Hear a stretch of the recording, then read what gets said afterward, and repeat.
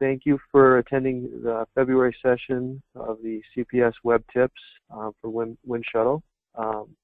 Just a quick housekeeping item. We'll have everybody make sure they're muted. I think you might automatically be muted, but there's quite a few attendees on today, so we'll get that out of the way. And then if you have any questions while I'm going through the presentation, feel free to type them in the comment question box, and Tara will check that periodically and let me know if we need to answer any questions as we're going along. Otherwise, we can take any questions you might have at the end of the session. So my name is Jason King, and I recently joined CPS back in November of last year. Prior to that, I was with Johnsonville Sausage, and I was responsible for supporting Johnsonville's SAP Material Master data, which included obviously Material Master bill of materials, routings, recipes, things like that, and also their PLM implementation, which was SAP PLM, included SAP's doc management system, things like that, and our labeling systems and workflow systems. In addition to that, I was the sole Winshuttle developer for quite a long time there. And then, like I said, I recently left and joined CPS, and prior to coming to CPS, I was also the leader of the Wisconsin Winshuttle user group, which is now being led by Jeremy Dipple from Rockwell. So that's just a little bit about me, and what we're going to talk about today is a new feature in Winshuttle 11, User Governance 11, called Excel-based workflows. So what is an Excel-based workflow? Basically, it's combining a few different things, 3 different things actually. So it's taking the workflow component from the Composer tool. It's taking a script and a template that you might already have developed as an Excel template, and then also the publishing process that you'd have with your user governance site or your central site. Just want to make a note that this is a new feature that's available in Foundation 11 and Studio 11, so if you're still on Central or 10, you'd have to upgrade in order to do that. But yeah, so basically it's just covering these 3 components, combining them together, and making it more easy to use a workflow component with your Excel script templates. So why would you want to do that instead of just creating a form with the Composer tool, doing a form and a workflow? Generally, when you have mass data scenarios where maybe you're migrating a newly acquired company to your SAP system, or you're extending Material Master data or any kind of master data that you might have to a new plant that's being brought online, you're dealing with large amounts of data, and when you have a form, really it's more geared towards doing like one material at a time or one vendor at a time, and so on and so forth. So using mass data is a lot easier in Excel, so you might want to utilize existing scripts that you already have for that mass data maintenance or creation, and just adding a workflow piece around to it so that people can add to the Excel file and then the right people can approve it could be very beneficial. A lot of companies have an extensive library of scripts that are already in existence, and it would be nice for them to just add the workflow piece to that instead of having to go through and develop a form for each of their processes as well. So kind of is a middle step between being just a studio runner, or not a runner but a studio company, Winshuttle Studio customer, going to the forms and workflow. This is more the middle ground where you can just take the Excel files that you have that have your scripts embedded into them and add the workflow piece to it. Also, the journal entry tool is already Excel based, so a lot of companies are looking for a solution where they can add a workflow to that that's more than just the 1 or 2 step approval process, more of a customized workflow. So that's what we're going to cover today. We're going to go over exactly how we built that, and then how we use it as a runner, and then how it works as an overall process. So some things to keep in mind. There's some kind of limitations to using an Excel-based workflow. in the Winshuttle product. So it doesn't allow for concurrent editing of the Excel file. So if somebody has completed their task and done all of the additions to the Excel file, or they've done their approval and maybe they had to review it, but they didn't close the file or check it back in, and you go to do your approval or your task next, you might run into an error. Then you have to get a hold of the person and say, hey, can you close the file? So that's one limitation.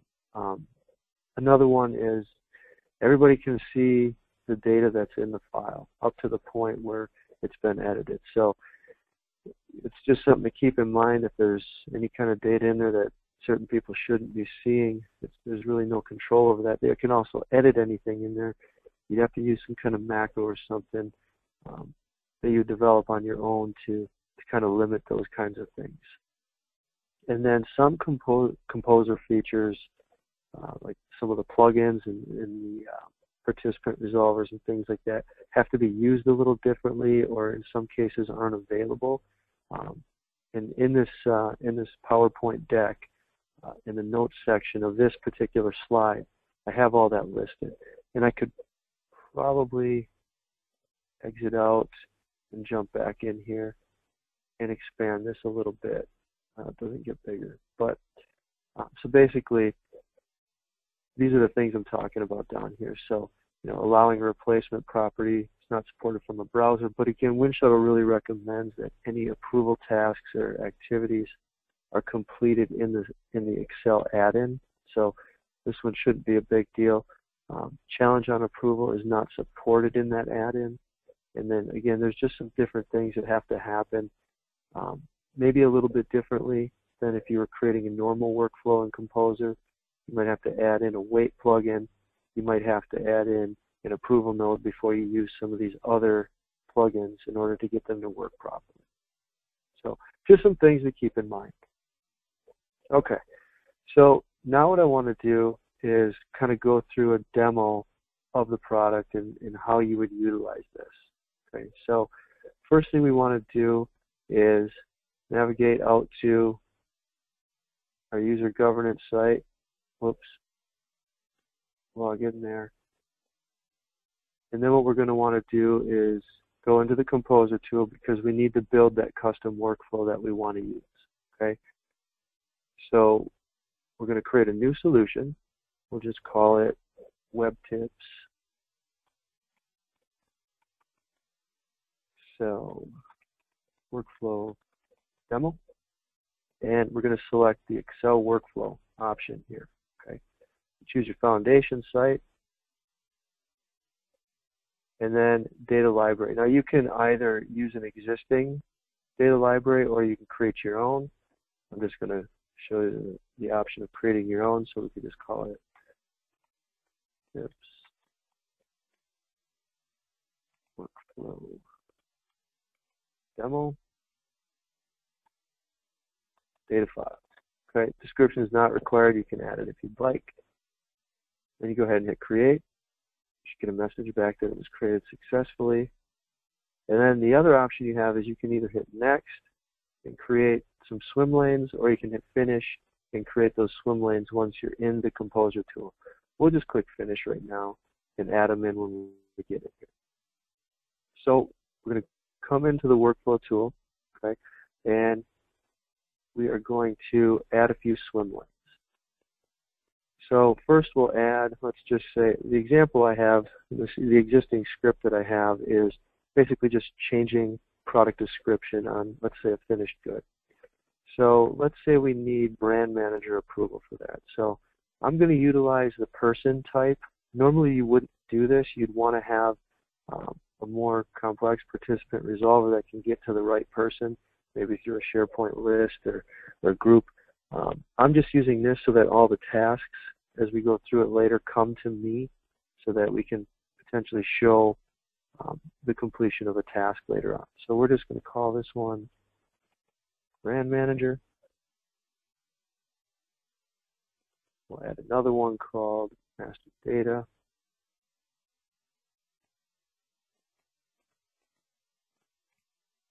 And then you need to check and make sure that all the naming conventions that you might have are met, or if this name isn't already used on a product somewhere.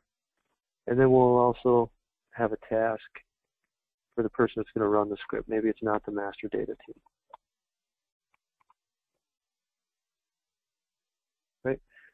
I'm not going to use the process owner, so I'm actually just going to move that to the bottom, just get it out of the way.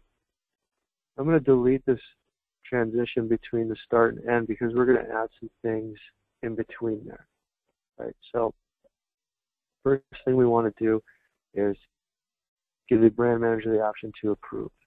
Right? So add an approval node.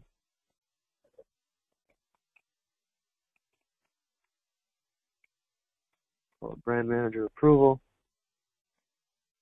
Right, and then there's some things in the options here that we might want to adjust. So if we come down to the UI support section, okay, we might want to allow replacement. So what this means is if somebody needs to add data to the file, they can check it out, add the data, and then check back in a new version for the next person. In this case, we're just going to do some approvals and then somebody's going to run it, so we don't need to change that. But one that I do recommend all the time is the comments required. I like to use on reject. You could do always, and then even when they approve it, they have to put in a comment, but generally nobody usually cares when somebody approves something. It's only when they reject that they want to understand why. So I put on reject. And then require review. You can leave that to false. I mean, generally wouldn't be going through this process if you weren't going to have somebody actually open the file and look at it. But by changing this to true, you can force them to open up the Excel file and take a look at it.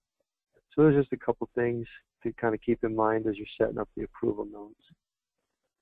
From there, we want to do another one for the master data team.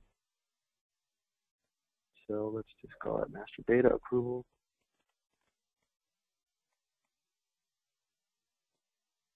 Right. Again, we want to come down and potentially set different options here. So we want to make them tell us why they might reject it, and then also make sure that they have a look at it. Okay. From there, we'll add an activity for the script runner so that they can then run the script. They get notified that everything's been approved and they can run it.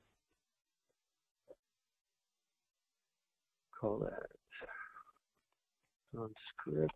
Use a nice little clever name. Another thing to keep in mind here too is you can set a plugin that could actually just happen after the master data approval. I'm going to put this in, but we could delete it. But you can actually just set this to auto run the script. So the plugin you'd choose then would be your Winshuttle auto run. Right, and then you'd set your plugin parameters. There's instructions for that on support.winshuttle.com that talk about what needs to be set there, but you want to set synchronous to false because you want this to finish before it would move on to anything else or move on to complete. But you could set that to auto run the data file that would be attached to this workflow, right, if you wanted to. Otherwise, you could just have somebody automatically, or not automatically, but manually run it after the approvals are done. Okay, so now we have, I'm going to bring this end down here, and we'll call that,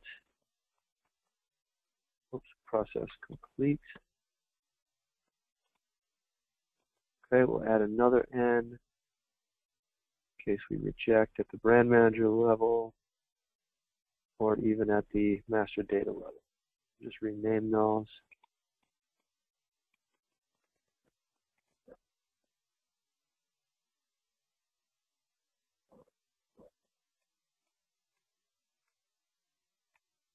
Okay, pretty simple. Now we just need to put in our transition so that our process actually flows. So from the start, the first thing that we're going to do is come down to the brand manager, and he might reject it, or if he approves it, it'll go on to master data. So let me just set the conditions by right-clicking on those transitions. And when it's at master data, they might reject it, or if they approve it, it'll go down to the script runner.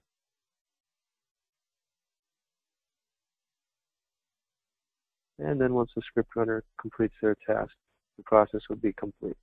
If it gets rejected, then the originator, the person that submitted the request, would then just have to kind of take a look at why it was rejected and start a new request. You can add in, a loop where it goes through and it's not, the loop isn't complete until, the person is given the opportunity to resubmit or cancel the request if things didn't need to be done.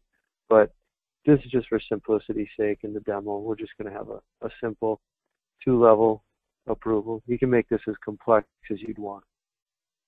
Okay, so from that point, we'll go to our form. Really with the form, all you really want to do is just direct the user in case they were to click on the link for the form. And I'm just going to type in a group name here. But all you really want to do in this situation is direct them back to use the Studio add-in in the Excel file. Because that's really what Winshuttle recommends. It's what's going to work best. So maybe we add a text area. Oops, just one is needed. Okay, so maybe we say instructions, and then we'll add a default text. Please use Studio. There we go. That's all you really need on the form. Just to kind of tell them don't use the form.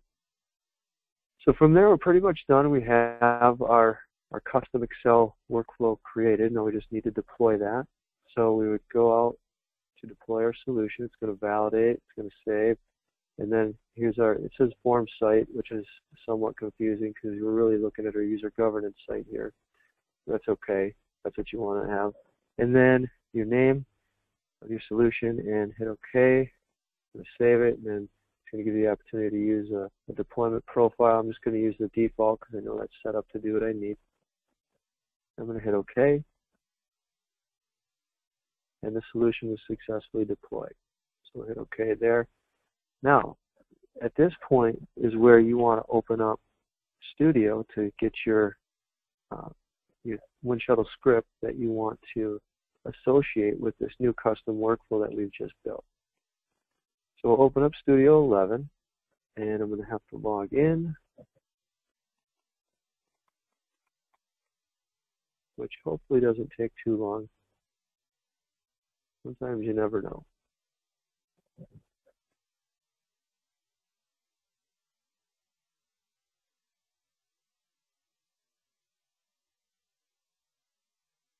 See if I can spin this around and get it to go faster.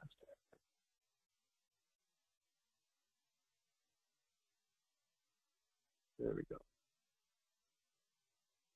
Okay. So you'd want to go open your script that you have so you can navigate to it wherever you might have it on your computer. So I have one set up here for our demo. So we'll open that up.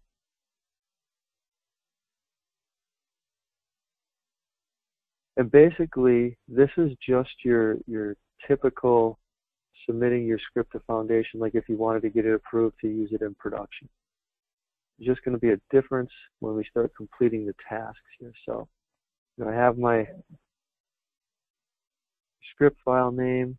Everything looks good there. And all I just did here was copy this because I'm going to need it on the next screen. So I hit next, and it's going to go to my data template.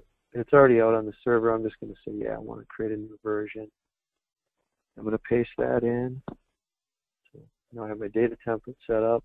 I'm going to hit next. And again, it's already out there, but I'm going to say, yes, please create a new version. It's going to give me the opportunity to review or add supporting documents and then review everything. Everything looks good. I'm going to hit submit. So it's going to go through that process.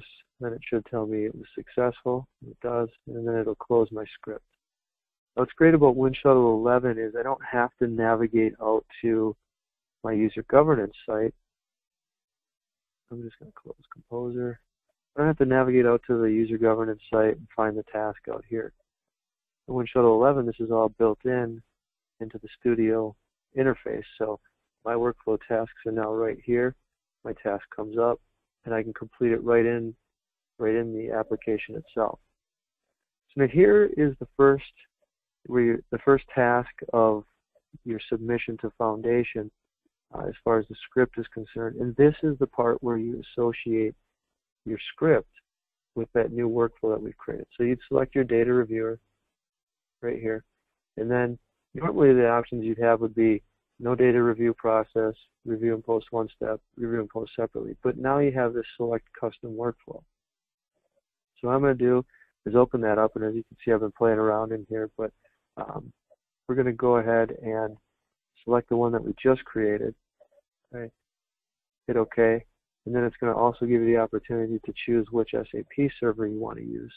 So you select that, and then you go ahead and hit Complete Task. The task has been successfully completed.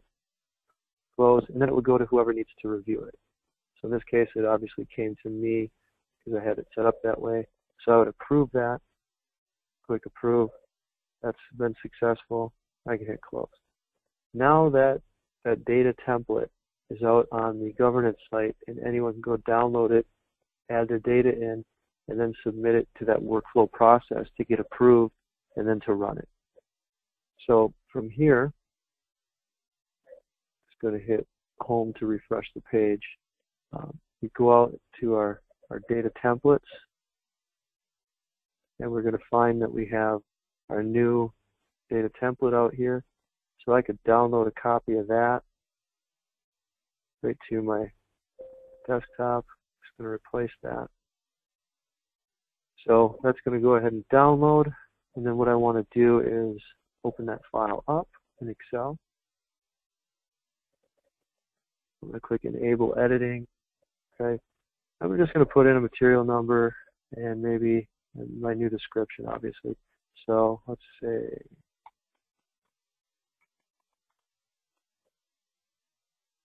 it's a new name for my graphic shirt. Right. So that's all I needed to do. Maybe I had a few of them. I could add a few more lines if I wanted to, but that's good enough for now. So I'm going to go ahead and hit Save on that. And then what I want to do is use my add-in to then submit this file to Foundation, and then it'll start that workflow process that we created where it goes through the brand manager approval and then the material master team approval and then to the person that's going to run the script. And you notice that I don't have my tab up here, and that's because in our environment here at CPS we have to have the Winshuttle 10X script or the Winshuttle 10X program, the transaction and query installed, and we also have to have 11 because we work with both. When you have both of those add-ins installed, they don't play well in the sandbox. They kind of fight with each other and end up disabling each other. So for those of you who don't know, here's a free lesson on how to quickly add those back in. Then go to File, and go to Options. I can go to my add-ins. And then I want to choose in this Manage drop-down box here, I want to choose COM add-ins and click Go. And then I get a list of all the disabled add-ons I have. So you can see we have journal entry, query, transaction. I'm just going to turn on the Studio one because that's the one I need for right now. Click OK. Now I have my tab. I'm going to have to log in again here because in normal scenario you'd be logging in and getting your task or submitting your script on your own. I'm just going to do it here as the same user that I've been using.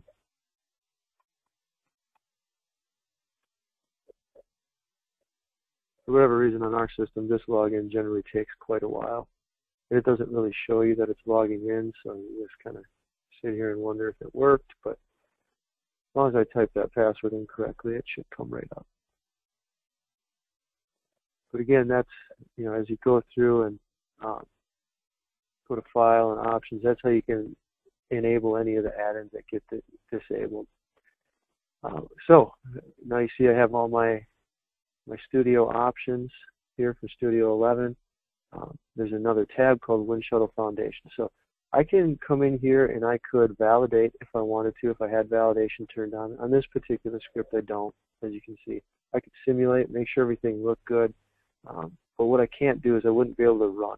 It'd have to go through the approval process. Okay? So I have all my data in the way that I want it to, so I'm going to click on the Foundation tab. Okay, and then I'm going to click Submit to Foundation. And that's going to send it to Foundation and start that workflow process that we created.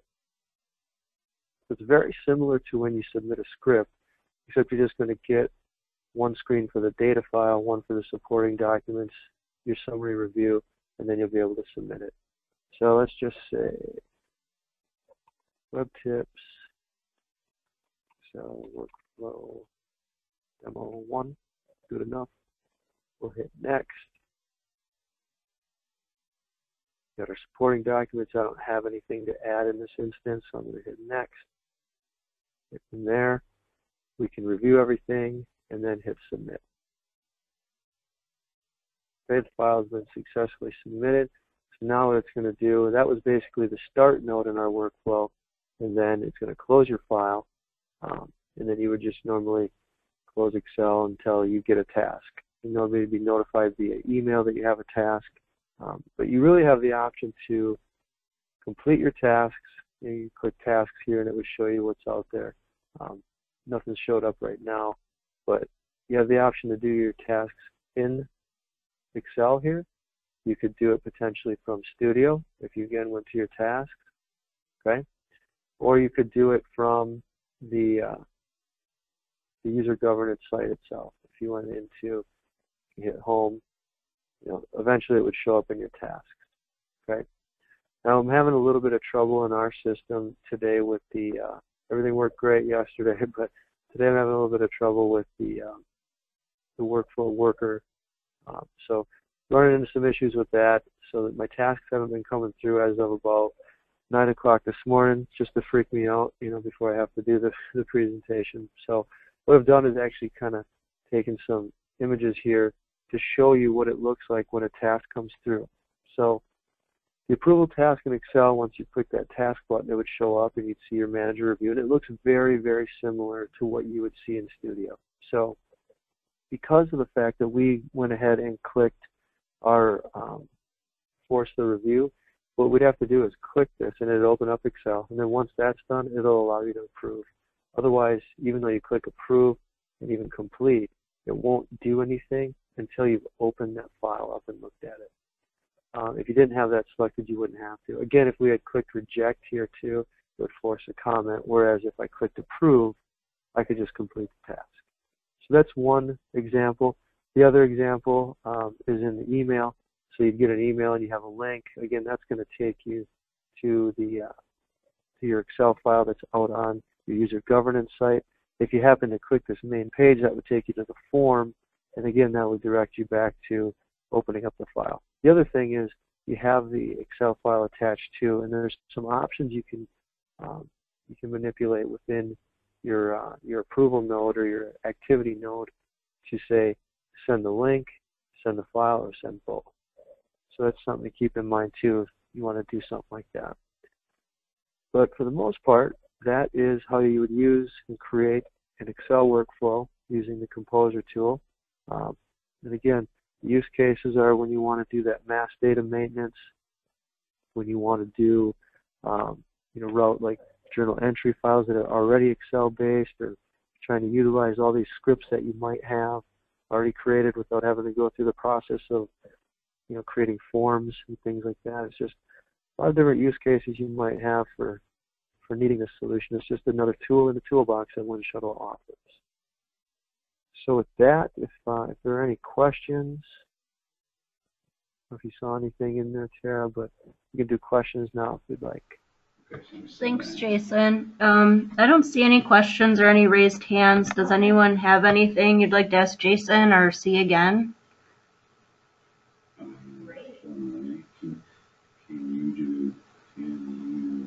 Okay. All right. Okay. Well, I'd really like to thank everybody for their time. I think we have some events coming up in the Ohio area on Thursday, March 9th from 1 to 4.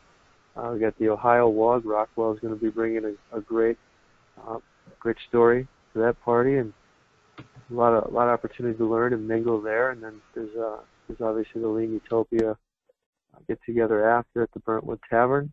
And then Thursday, March 16th at 11, there's the WEBtips for the March session. going to cover design for user experience with forms. So please feel free to register for any of that. You can do that through clearprocesssolutions.com.